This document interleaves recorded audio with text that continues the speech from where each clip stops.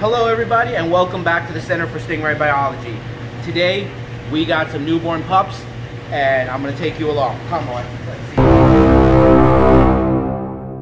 So I actually found these pups earlier this morning and I had a really busy morning and finally now I have the free time to pull them out. Can you show them real quick right there? They're all huddled up in the back over there. Yeah, and there's one kind of upside down, you see it? So I think there's a stillborn over there, but we have a total of 7 pups, 6 live and 1 stillborn. So we're gonna pull them out now. I did find sperm floating around in the water earlier today, so I'm pretty sure that the female did get remated. Show them the mom. The mom is right here. That's the mom right there up against the wall. I see some bite marks on the side of the disc, but not much. But if you look at the big one over there, the Henley eye, there's a lot of bite marks along the side of the disc. That's been happening over the last couple of days. And this one was in the tank next door right here where we had to move her over. So obviously some males are getting frisky with her. So hopefully she is pregnant as well. But let's start pulling these guys up. This is my custom-made net, right, where I took a regular net and I just zip tied it to this long pole so I have the reach to get back there. So let's start with pup number 1. I think you can come to this side and you can see it a little better.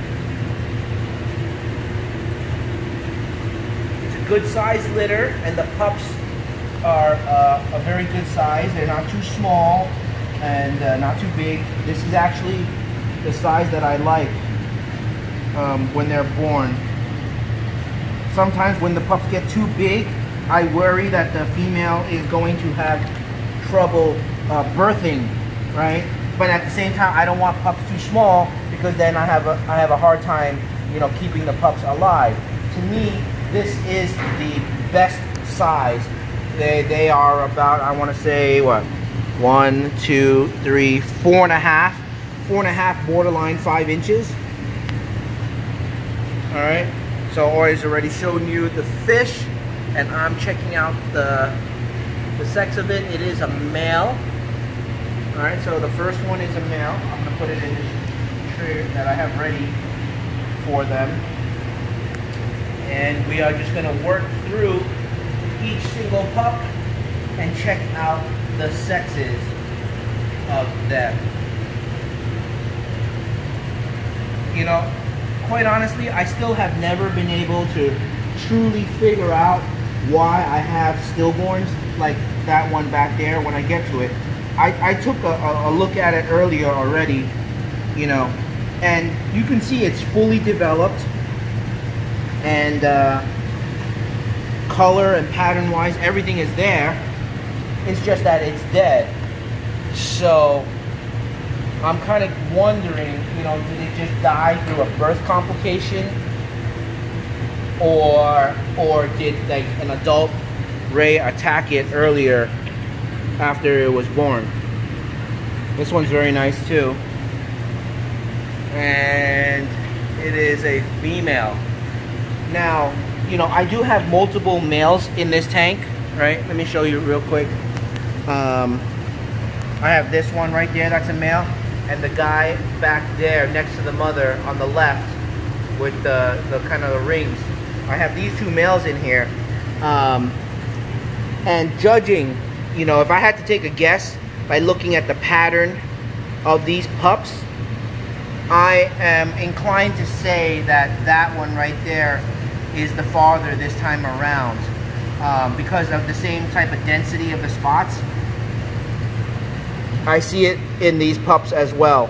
So I believe in this particular case, the male is that one right there. Because I think in the previous batches, I think it might have been the other male because the spots were bigger and more spaced out. So I kind of use that as a gauge to judge, to try to figure out who's the father of each batch. Alright, so we got a male and a female so far. And we still got 4 more to to go. You see the dead one is kind of drifting right there in the middle of the tank. And I will get to that one last. And we'll examine that one and talk a little bit more about that one. So let's get these live ones out first.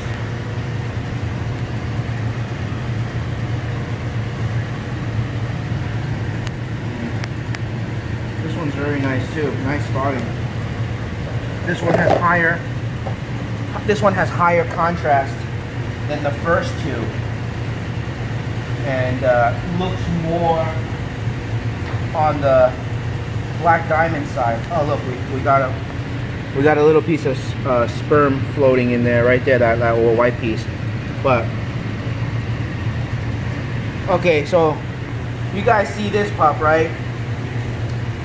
Now it kind of contradicts what I said earlier, because now if I look at this pattern, I would tend to think that it's this male right here. Show everybody. Right? Because now it's got that similar look as that one. So now I'm a little bit confused. So, you know what? Why don't I finish pulling out everybody first, and then I'll make the decision at that time who I think could be, oh, I didn't look at the sex, who could be the father. And this one is a male. Because I always wonder in this tank, because I've got multiple females pregnant, and sometimes we've had like split batches, meaning two males can make the same female, and then she's carrying one litter, but it's actually from two different fathers. Or sometimes there's just another female that coincidentally gives birth the same day. Okay.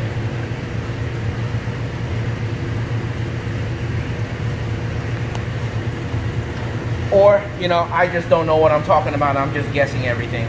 That's pretty much a good way to sum it up as well. But, you know, I just try to extrapolate from experience. So this one's pretty cool. Nice big spots. Kind of shows some rings in there. And this one, I don't know who it resembles. So, and it's a male as well. So wow, we got 1, 2, 3 males, right? I think so. Yeah, 3 males. Oh. And 1 female.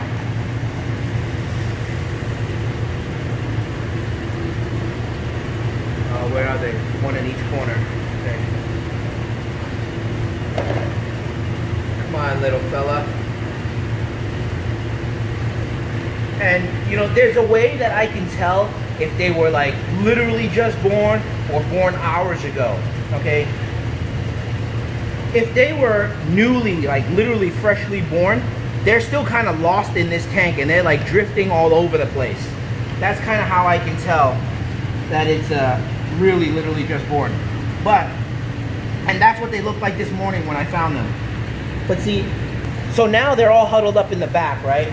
And what that means is they've been around in this tank long enough to know where to go to get a little bit of refuge. And that's usually always in the back corners. So that's why right now, as I'm pulling them out, all of them are all in the back. Wow, that one's really nice. I think I have really high hopes for this one. And it's a female, of course. Lovely little girl. Okay, and as I talked about in earlier videos, and you guys see from these newborn videos, you can't expect them to be all black when they are first born, okay? This is a newborn coloration. They're literally infants, you know, like little babies, okay? And I always like to make examples comparing back to like people and humans so that we can relate better. A newborn baby is not going to look the same as what it's going to look like when they grow up to be 10 years old, 16 years old, 25 years old. There's different stages of development, right? So you can't expect a newborn baby to look, you know, all black and white like an adult. You have to give it time, and they will change for you as they grow, right? So you can see very clearly these animals. They're like a light charcoalish gray, but they will turn black when they get older. And that's like one of the most common questions asked when people are looking at black diamonds or black hybrids. You know, oh, why is it not black? Why is it not black? So I explained it in the last episode, and now I'm trying to show you again here. This is the newborn coloration, and you see the adults as they get older. Like you show that male right there, you show that female right there, the actual mother in the back with all the Thousand Island spotting, that one back there, all the way in the back, yes. See, they're all dark. So you have to allow for them to develop. And this one is a male. So is that all of them? 1, 2, 3, 4, 5, 6. Okay, so we got 4. We got 4 males and 2 females, right? Okay, so now let's pull out this one. And it's a good thing I didn't make this video earlier this morning when I came in, because when I came in, there was only 5 live pups and this one stillborn one. So that just shows me that she wasn't done birthing yet. Okay. Now, we're going to take a good look and examine what happened here. If I look at this pup, and I think if you guys look at this pup as well, you should be able to figure out what happened. So as I said, I always found it strange, how can a pup that's fully formed, fully colored, fully developed, come out dead? But you see what happened back here? It's all mangled up, but yet everything over here is all fine, right? I think when this fish was born, one of these adults in here attacked it, okay? And in my opinion, it's most likely the males that did it, because the males can smell the hormones that's being released by the female when the fish are born. So when they smell that on that first baby, they're going crazy and they're attacking it, because that's what causes them, that triggers their instinct to mate. So given how clean this fish is all around, right, you see, I think this was actually born alive and it got attacked by the adults. That's why this is all mangled up right here. See, and it's torn. It's torn. And nothing else is decayed about it. See, all this is completely, oh, sorry. It's not decaying all around here at all. It's very fresh. And even all the way back to here, it's just on the bottom here. Okay, so as I was saying, the flesh of the fish seems all clean, nothing decaying, nothing rotting. If I turn it back, the only thing that seems a little soft and mushy is the tail right here. But I'm gonna bet that that's from the adult ray latching onto this back half and chewing on it. Honestly, that's what I feel happened here. So I do think this was a successful birth overall, and it just got attacked. And look, we got a little bit more yogurt stuck on the net here. All right, so that's the indication that they did remate. All right, I'm gonna put away these pups now. I'm probably gonna split it up. I have a basket over there. I'm gonna put some in the basket. I'm gonna put some into the tank over there. And I hope you guys learned something again today. A lot of this it's not a science for me, right? It's all trial and error and experience, right? So, you know, sometimes my theories could be correct, sometimes they could be incorrect.